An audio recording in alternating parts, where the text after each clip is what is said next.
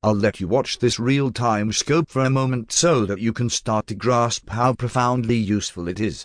What you are seeing is a pipeline potential, in real time, measured across a 200 megaohm impedance. The yellow trace is the input whilst the red and green traces are the DC and AC components respectively. The interrupt events are also shown as red and green vertical lines.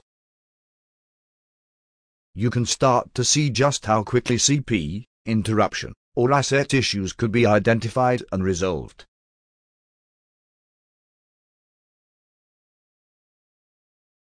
You can pause the trace by touching the screen and capture the image by touching the camera icon.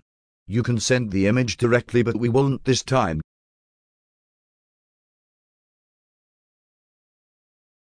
You can toggle all three traces on or off by tapping their button in the top right-hand corner.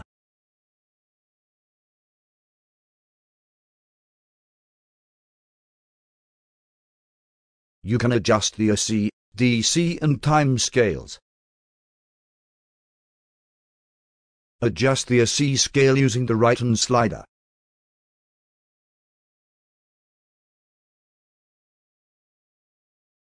Adjust the DC scale using the left-hand slider.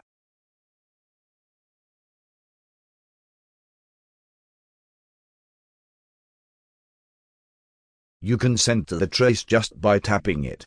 And you can adjust the time scale using the bottom slider.